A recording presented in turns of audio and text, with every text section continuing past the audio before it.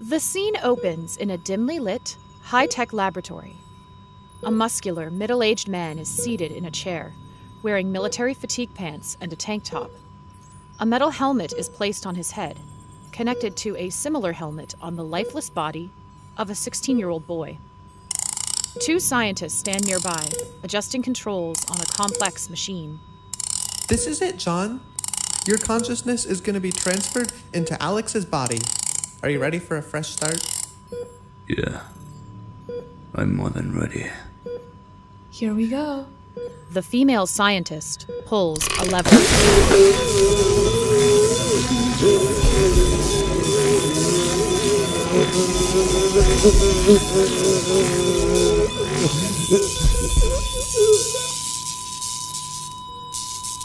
The experiment is a success. John, now in Alex's 16-year-old body, stands near lockers in a high school. A teenage boy with shaggy brown hair approaches. Hey, Alex. Your locker's right here.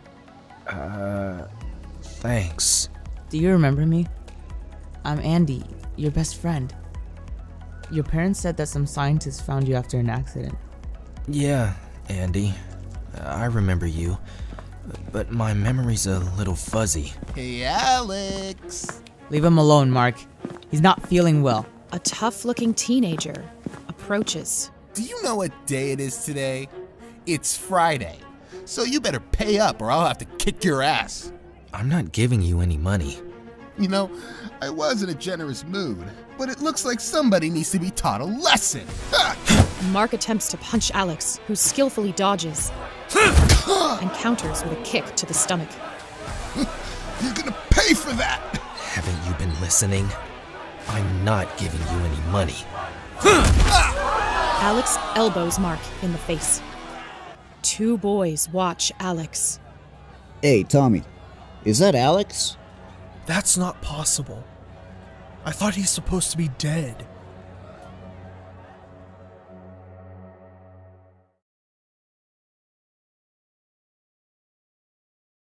Alex and Andy, wearing their backpacks, walk through an alleyway. Dude, that was crazy. How did you beat up Mark like that? I took up martial arts. You gotta teach me how to be a badass. Tommy appears ahead of the duo. Why is Tommy staring at us? Tommy blocks their way. I don't know how you did it, Alex. But this time, I'll make sure you stay dead. Alex grabs Tommy by his wrist, stopping his knife mid-swing. Alex drives the knife into Tommy's leg.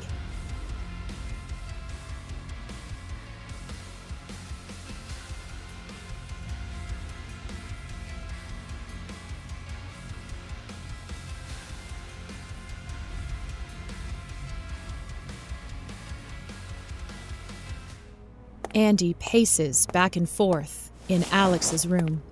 What's up with Alex? Something's not right. I just know it. Alex enters the room. I covered our tracks. We should be in jail, man. Andy, you weren't the one that killed Tommy.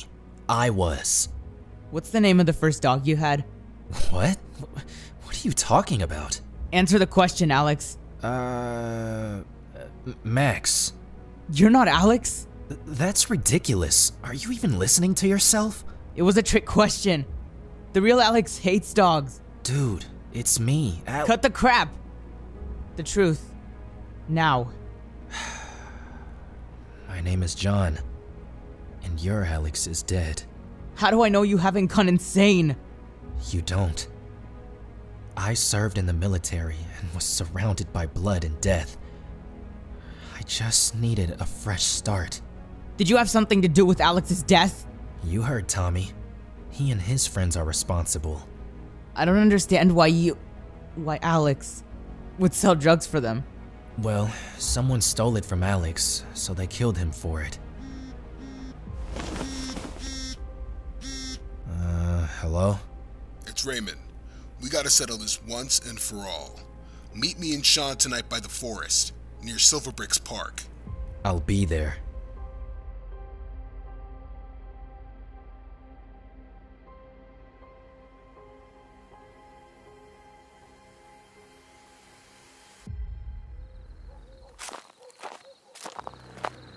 Alex walks in a forest. Didn't think you'd show up. Well, I'm here. Now what? Shawn pulls out a knife. Now, we kill you. He shoots Shawn in his head.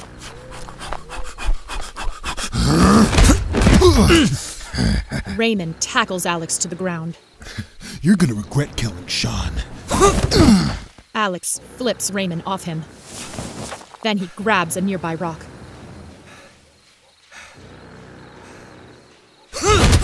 He smashes his skull with the rock.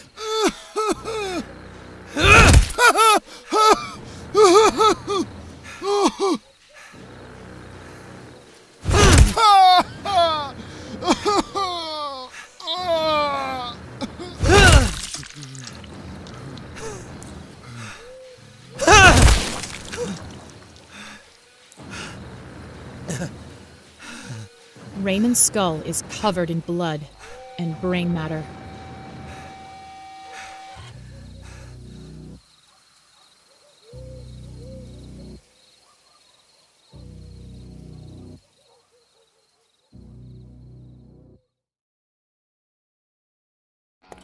Outside a restaurant, Alex and Andy are seated at a table.